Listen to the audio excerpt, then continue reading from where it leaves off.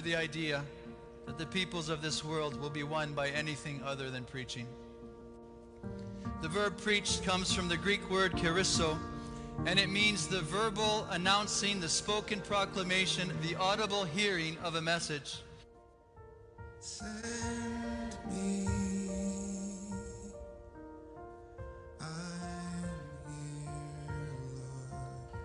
Our prayers, our finances, our mission, our action must prioritize the proclamation of the gospel amongst the unreached. 6,500 unreached people groups, 2 billion people who have not heard the gospel. The unreached are blind because the church is mute. We must surrender our words and our lack of them, for the gospel must be preached to every people.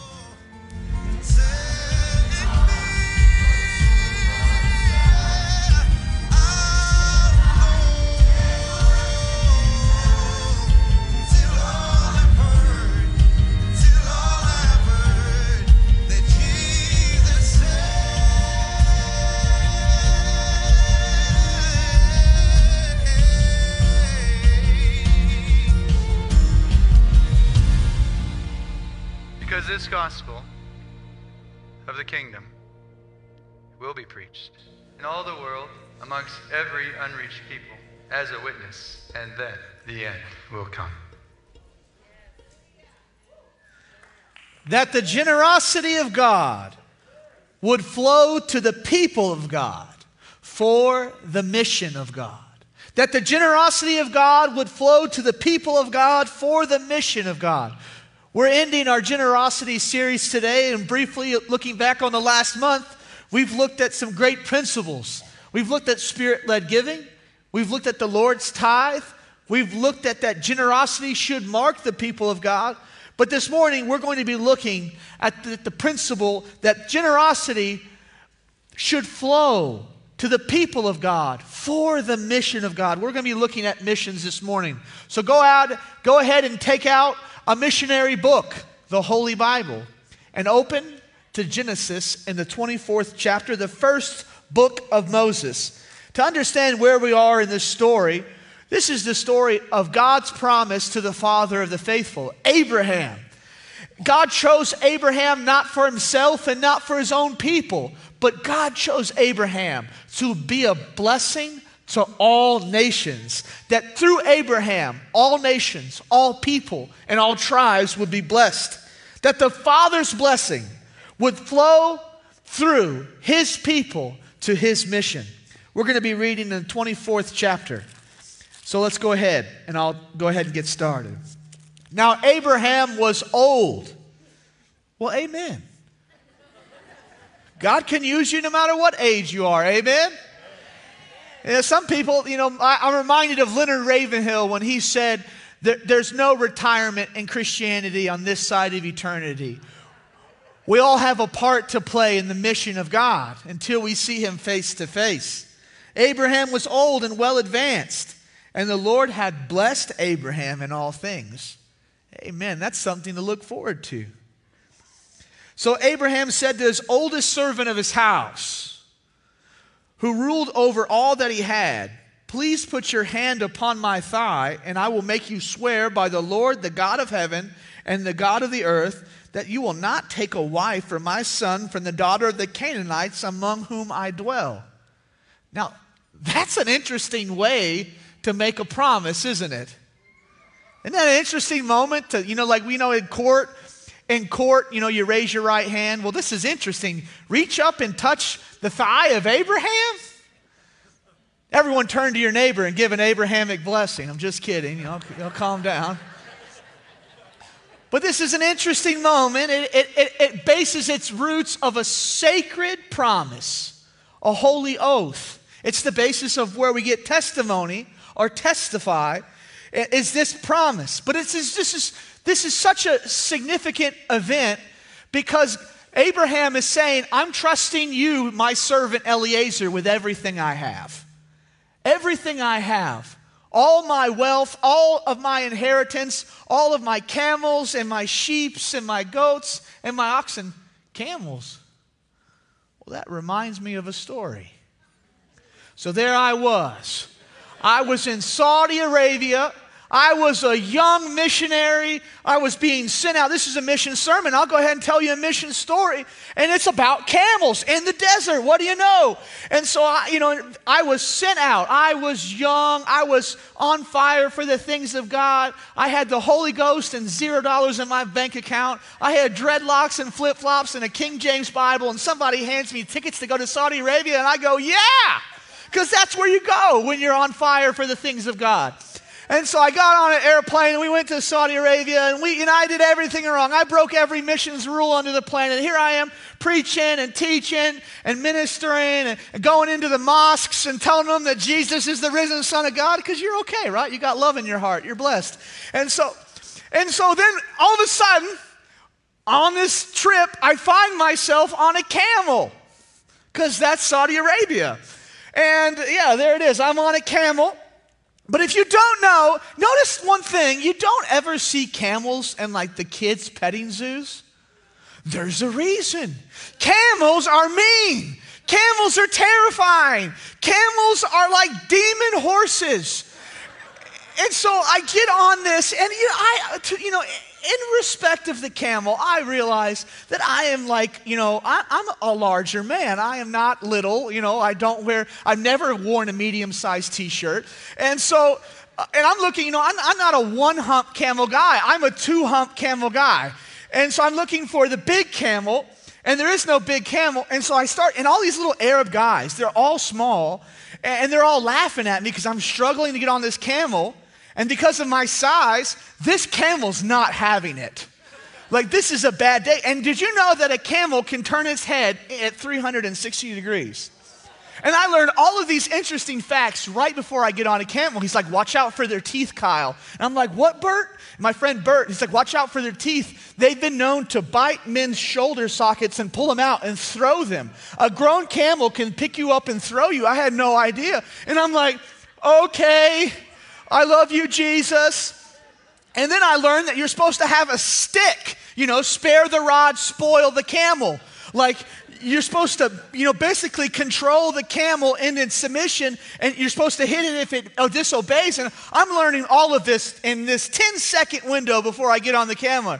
And so then I get on the camel, and it's like every demon in all of the Arabian Peninsula just began to manifest in the camel. And now he's like roaring and spitting on me and trying to bite me. And I'm literally getting in a fist fight on a mission trip with a camel, and it's trying to get me, and it's growling, and I'm terrified. And it was at this moment that I realized the generosity of God. We all drove cars to get here. All of us got in our cars and we're worried about our engine lights or our low tire pressure because it's cold. You didn't have to deal with a camel. All these traveling trips in the Bible where they traveled over long distances, they had to deal with these beasts. Let's go back to this story, the story of Abraham and his servant Eliezer, when they're traveling on these camels long distances. Let's continue. Verse 4, but you shall go to my country and to my family and take a wife for my son Isaac. Did you catch that? The whole point of this story, the father is sending Eliezer, the helper, to get a bride for his son. Now, wait a second. The father is sending a helper to get a bride for his son, and it just so happens this son was birthed miraculously? Maybe you sound like you've heard this story before. And that is God's majesty as he always tells the story before the story. A theologian once said that the New Testament is in the Old Testament concealed, but the Old Testament is in the New Testament revealed. And that's what we have here. We have the story before the story. We have the Father sending the helper to get a bride for his son. And isn't that the mission of God? That the Holy Spirit, who is our helper, is right now bringing forth a bride on the earth for the Son, Jesus Christ. a bride from every tribe, tongue, and nation. And that's the blessing of Abraham. Not that he would just contain it for his own household, but that he would be a blessing to all nations. That every tribe would be blessed. That every tongue would be blessed. That every people group on the earth would receive the blessing of Abraham by faith. And that's the gospel. So the story continues. And one part I like to focus on. To your descendants in verse 6, I give this land. He will send an angel before you. He's speaking to Eliezer about how this mission is going to be accomplished. And you will take a wife for my son from there. And if the woman is not willing to follow you, then you will be released from there. And if the woman, and you will be released from there. So the servant put his hand upon his thigh. Once again, this testimony, this sacred oath of his master Abraham, and swore to him concerning this matter. Then the servant took 10 of his master's camels. Dear Lord, he had to have faith to go with 10 camels. And departed with all of his master's goods. Did you catch that? All of his master's goods were in his hand. That's what I noticed. The mission of God, you have the provision of the Father. If you're on the mission of God, you have the provision of the Father. Some of you are like, man, you're always looking at your accounts and you're always in a season of lack and you're never in a season of abundance. Is it possible you're not on mission? Is it possible that you've stepped away from the mission of God? Because this story teaches that if you're in the mission of God, you have the Father's provision. A great missionary once said, God's work done God's way will not lack God's supply. Evaluate yourself whether you are on the mission of God. Are you experiencing the generosity of God? Well, the generosity flows into his mission. Let's get on mission for the things of God. And that's okay, because this is Mission City, USA. Did you know that? That this city was birthed on the concept of mission? This is Mission City. This is Military City. Remember who you are. Remember what you're called to do. Military City, Mission City. Let's continue. My favorite part, verse 43. This is when the wife, the soon-to-be wife, begins to be abundantly crazy generosity. She begins to be crazy generous. When Eliezer comes on the scene with his camels, not only does she offer water, if you know the story, what does she want to do? She wants to water all of his camels. And it was by this act of service that the generosity came to her and came to her families throughout the line of her, that to this day, over 2,000 years, 4,000 years, we're telling this story because she was willing to serve. This miracle flowed through her willing to serve.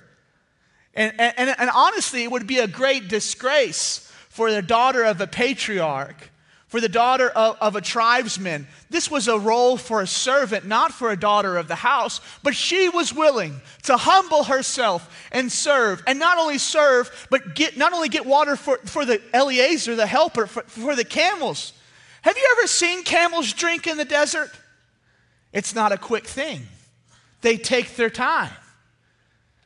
She extravagantly served, and the generosity of God flowed into her life and to her children's children's children, to where thousands of years we're talking about it right now. She opened up the house, come and rest, that there might be lodging for you as well.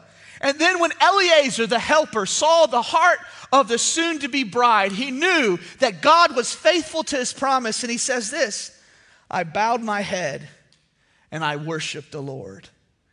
And I blessed the Lord God of my master Abraham, who had led me in the way of truth to take the daughter of my master's brother for his son. This is the story before the story.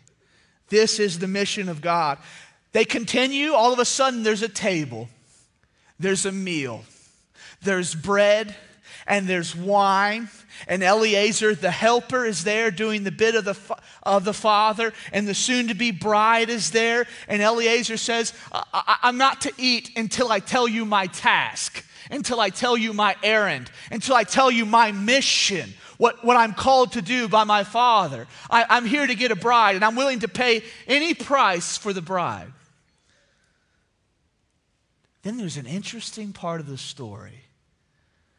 There's foot washing. Hello. Wait a second. Now, many of us will miss this. But remember, God always tells the story before telling the story. Can you remember another time with a table, bread, wine, foot washing, and a commandment about a mission? Talking about a helper. Jesus, at the Last Supper with his disciples, the last night he was on the earth, he took up bread and he broke it, saying, this is my body which is broken for you. He raised the cup and said, this is the cup of the new covenant, which is shed for the forgiveness and powerful removal of sins. He took a towel around his waist and he began to wash his disciples' feet.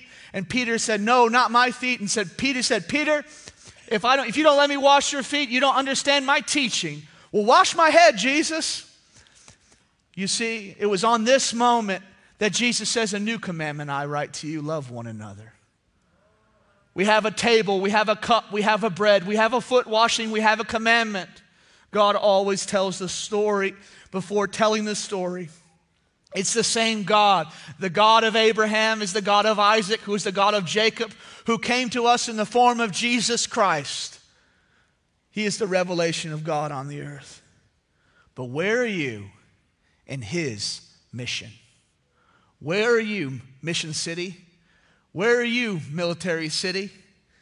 Can I speak to you, Military City, USA, about your commander-in-chief? Have you forgotten the great mission of God? Where are you in the great campaign for souls that's coming to its exciting end right before us in these last days? Where are you in the mission of God? Have you forgotten the great mission?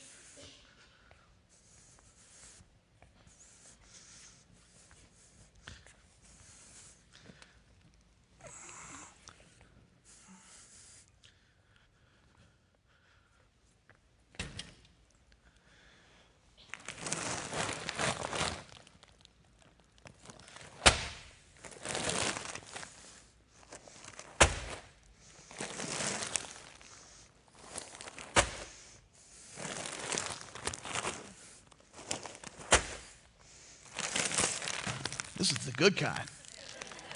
It's like 200, 100, I don't know. My dog always ate scraps when I was a kid. I don't even know what this is. This has to be expensive. It has a wolf on it. Y'all laughing. Americans, the most blessed nation on the earth, you spend more money on dog food than you do on missions. On average, the American family spends more money feeding their dogs than reaching people for the mission of God. I'm reminded of the story with Jesus, with the Syrophoenician woman. His disciples said, "No, don't minister to her. She's an outsider." And she begs Jesus, even the dogs deserve the scraps from the master's table. But you don't bring your scraps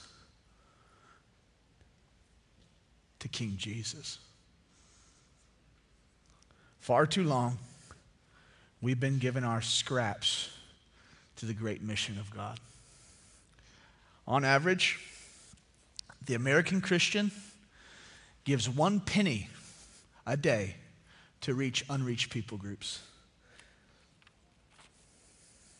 I believe the Holy Spirit would say to us this afternoon, keep the change. Keep the change. I speak this way sharply and directly, because I want us all to evaluate ourselves on where we are in the mission of God. It's so easy to forget and be distracted by our culture. It's so easy to keep scrolling and keep watching. It's so easy to be perplexed and enchanted and lulled asleep by our culture. In fact, the church is not immune from this attack, because I know this great truth. Either the church goes into the world or the world comes into the church. Either the church goes into the world on the great mission of God, or guess what happens? Nature abhors a vacuum. Either we go into the world or the world comes inside here. And in the last 200 years, the church has been infiltrated and attacked by the world. Our standards of morality have been surrendered. I heard this morning that someone, it's like our backbone has fallen out, but there's still hope for the church of God. And it's found in this book, and it's found by taking heed according to the commandments of our great commander-in-chief. His mission remains. I'm reminded of a great illustration by Warren Webster. In 1967, during the last great war on the Gold Coast of Africa, there lived an elderly man. He had honorably served His Majesty's government and had been given a small pension in which he wanted to retire in the hills and farm his land and plant his corn. One day while he was working in the fields, he heard a message come by drumbeat across the jungle forest floor. He stopped to listen, and he translated the message to himself. He learned that a great war had begun and that His Majesty's government was in trouble and it needed help. About a week later, in a small little post office on the coast, the postmaster processed a dirty, small little letter on which an eloquent message was written. Your Majesty, I'm coming. Your Majesty, I am coming. Have we forgotten that we are in a great war for the souls of mankind? Have we forgotten that our great commander-in-chief, Jesus, the Lord of Lords and the King of Kings, has called for our aid in the great campaign for souls? Now, Christians are obsessed with their individual calls. I did a decade of college ministry. I'm called to do this, and I'm called to do that. I'm called. And all the Christians would always talk about their calling in an individual sense. Your individual call, it must line up with our collective call. Your individual call must line up for our collective call. Notice how you never hear someone say, I'm called to make disciples. I'm called to preach the gospel. I'm called to make disciples and preach the gospels in another nation. Our individual call must line up with our collective call. And most people, when they think about missions, they always think of it as like an epic step, right? It's an epic step to take everything you own, sell it, and say, you know what? I'm gonna go to a place and live my life and preach the gospel and learn another language and be in a different culture. And I'm not going to have holidays with my families, and I'm going to have to itinerate and raise money and quit my job. Does that sound like an epic step? It does. Every single missionary that I've ever spoken to, do you know how they got on the mission field? It wasn't through an epic step. It was through a next step. Stop thinking of it as leaps of faith, but rather small steps of obedience. Mount Everest is 58,000 steps. When they ask every single person who's ever been to the top of Mount Everest, do you know what they say? I just kept walking. I just kept taking one step in front of the next. One simple step of obedience, not a leap of faith, not a leap of faith. And what's interesting is your next step is just as epic as the next. One simple faith step towards God. I'm reminded, what's the most famous step in our history? both in a people and as a nation. Does anyone know? Come on. One small step for man, one giant leap for mankind. You know the step. You know, was it a big, significant step? You know, from the lunar module, from the Apollo mission to the Earth, to the moon, how far was it? 12 inches? Maybe 2 feet? Was that epic? No. How many steps were there? How many faithful steps were there to get to that moment? Let's look at some of them on Armstrong's career. He possessed a master's degree in the STEM field in engineering and biological science. He had 1,000 hours in pilot command on jet aircraft. He passed the NASA long-duration flight physical. He had 2 master's degrees, 36 semester hours, 2 years of quarter hours on 54 hours total for his doctrinal program in related sciences and engineering. He had to complete a medical doctorate of osteopathic medicine and to be recognized in a test pilot program. One small step. Some of you are like, I'm just trying to get through this semester. One small step in front of another. The Bible says, therefore, brothers, be diligent rather to make your calling and election sure. For practicing these things, never at any time shall you stumble. What's your next step for God? What's your next step? I'm not here to entertain you. I'm here to equip you for your ministry. Every one of you has a ministry. Every one of you has a ministry that you've been granted by Jesus Christ. And I'm here to equip you on what we call the strategy of our church. We have a strategy. It's not just haphazard. We have a specific strategy in which we want to help you become devoted followers of Jesus. That is our collective call. And so when we look at our collective call and our collective strategy, you might ask, what is our strategy? Well, we call it the 6 B's. Let me explain it to you. Number 1 is we want you to be invited. You're all here because you were invited, whether you saw us online or saw us through a friend. You know, most people will come to church if you invite them, AKA secret of church growth right there. It's not a hard thing. Invite your friends, and then they come, and then you get tacos, and you're blessed. It's a simple thing. Be invited. You know what's the first thing Jesus, the rabbi, did with his disciples? Rabbi, where do you live? Well, come over. Come and see. Invitation is right there at the heart of the kingdom. It's the start. Come and see. Be invited is our first B. The second one is to belong to a small group. Most people, they want to belong before they believe. They want to test you to see if you're real or if you're fake. You know, community is stronger than argument. Community is stronger than preaching. I'm grateful that in our church, our families meeting in over 140 different houses throughout the week. That's stronger. COVID has proven that when we couldn't all be together and when we couldn't all be safe. Do you know how our church not only grew but planted churches? Because we belong to a small group. We belong to a small group. My life was changed because of small groups. I was discipled in small groups. Then what happens when you belong to a small group? You're united to a community, but ultimately the most important thing is you're united to Christ. That we see Christ in one another, and then all of a sudden I believe. And you come into the faith, you come into community, and we celebrate that through water baptism. You repent, and you turn from your sins in your old life, and you say, I want to follow Jesus. And you express that through water baptism, and that is the greatest celebration that we have. It's such an exciting time to see new birth and new life.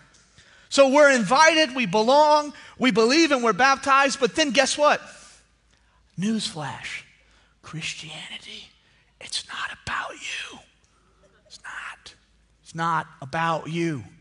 Everyone goes, self-help books, throw them all away.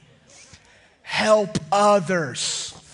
Help others. The Bible says, he who waters others is himself watered. As a psychology major, one of the greatest things that they teach you is that in order to get yourself in a proper state of mental health, begin to serve and help other people. Get your focus off yourself. But Christians are obsessed. Well, how am I doing? How's my walk with God? How's my devotional life? Who cares? Focus on someone else. You'll be okay. In fact, I've always seen that switch. Whenever you make that turn and you get your eyes off yourself, it's like you move from someone drowning, you're now the lifeguard. Well, guess what? The lifeguard's not worried about drowning. And that's the greatest turn that you can do. In fact, the Bible says this is how we know we pass from death to life, that we love one another. We get our focus off of ourselves, and guess what happens? You begin to serve. You begin to help. The helper comes inside of your heart by faith, and you begin to transform. Your life's not about yourself. Jesus came not to be served, but to serve and give his life as a ransom for many. And then you have this great hunger and desire and a humility to be trained. And we want to train you and equip you for what God's called you to do. And we do that in H300 and in DTC, and we do that in GSM. We want to equip you for your calling. Not so that you could be cogs in this machine, but that rather that God would produce fruit in your house and in your life and in your families and in your workplaces. And then finally, the last part of our strategy, the last B, is to be sent. What does it look like to be sent? Well, some are sent to plant churches. Some are sent to start small groups. And what's crazy is, you know what happens when you start a healthy small group? It turns into a church. That's what happened in Kerrville. Oscar just went. He just was trained, and then he started a small group, and then it exploded. And then there were just people everywhere. And so what did they have to do? They started a church. All because of a simple next step. It wasn't epic. It was faithful. God is looking for faithful next steps. So let's do something. You guys want to have like a practical exercise I think would be helpful for everyone to find out what their next step is? We're going to go, it's really important to look where you want to go. That's really important. And as a family, we need to know where we're going. We need to know what it means to be sent. If that's our destination, well, to be sent means you have started a small group. You have started your own small group. You have been sent out to plant a church. You have been sent out to serve. And if that's you right now, if that's you, go ahead and stand up. If that's you right now, if you've been sent out and you are currently a small group leader or a house leader or you're currently a pastor, if that's you, go ahead and stand. Praise God. If right now you're in training, whether you're being trained to be a small group leader or you're in GSM, you're being trained in DTC, if that's you right now, or you're being trained in Velocity, go ahead and stand up. Go ahead and stand up if that's you, if you're being trained. All right. Now, right now, if you're currently a volunteer in our church family and you're serving in any capacity on a Sunday morning, if you're a volunteer, our volunteers, go ahead and stand up. Everybody remain standing. Thank you for serving. Thank you. All right. If you've just believed if you're just believed and you're like, I was just baptized, I'm on cloud 9. If that's you, everybody just remain standing. If you're just believed, go ahead and stand up. All right. I'll praise God. And this is where everyone stands up. If somehow you got in this room and you were invited, that's great. We're glad you're here. Welcome home. But if you're invited and somehow you got here, go ahead and everyone should be standing. You're like, I wasn't invited. I just walked in. No, everybody's invited. But the reason we're doing this is we want everyone to know what their next step is. This is our strategy. We desperately want to help you become devoted followers of Jesus, and this is done through this strategy. We've seen God do this time and time again. Not the epic step, the next step. So how? It's very simply, if you want to know what your next step is, if you're new, you need to belong to a small group. You need to belong to a small group. If you're in a small group and you don't know who Jesus is, we call you to repent and believe the gospel. We would love to give you a Bible and make sure your small group leader is meeting with you twice a month. We want them to meet with you. If you've been baptized and you believe, it's time for you to serve the mission of God. If you're currently serving, you need to have that conversation with your small group leader. You think I'm ready to start a small group? The greatest privilege you can ever do is take spiritual responsibility for others. Am I ready? And have that conversation. If you're being trained, you're processing, God, what do you want me to do? Where do you want me to go? How do you want me to serve? Do you want me to plant a church? Do you want me to start a small group in a new city? Do you want me to start a small group at work? And if you're sent, your job is to train others to do the same. How do we do this? How do we move to the next step practically? Well, you can go to mygateway.tv/connect. And we'll have a link for you on the screen. And so everyone can know their next step in the mission of God. But in closing, I want to tell you something that's so important. And if you don't remember anything, remember this, what I say right now. This strategy, it's not about you. This strategy, it's not about you. It's not about your health. It's not about your spiritual walk. It's not about your spiritual condition. This strategy is so that Jesus would receive glory and honor from a devoted follower. The attitude of heaven in Revelation 7, and if you know it, we're going to put it on the screen. Amen. Blessing and honor, glory, wisdom, and thanksgiving, and power and might be unto God forever. Amen. That is the heart of our church. That Jesus would receive glory from your life. And He receives glory when you are a devoted follower of Him. Amen? Amen. Let's pray. Jesus, that you would receive glory from every tribe, tongue, and nation. That what you're doing here in this church and in all of our campuses all across the state of Texas, God, that you would show everyone in this room what their next step is. Just as 4,000 years ago you showed Abraham in Iraq his next step, God, you would show us our next step, our next faithful step. That the sons and daughters of God would walk in faith. That they would look unto Jesus, the author and perfecter of their faith. Amen. Amen.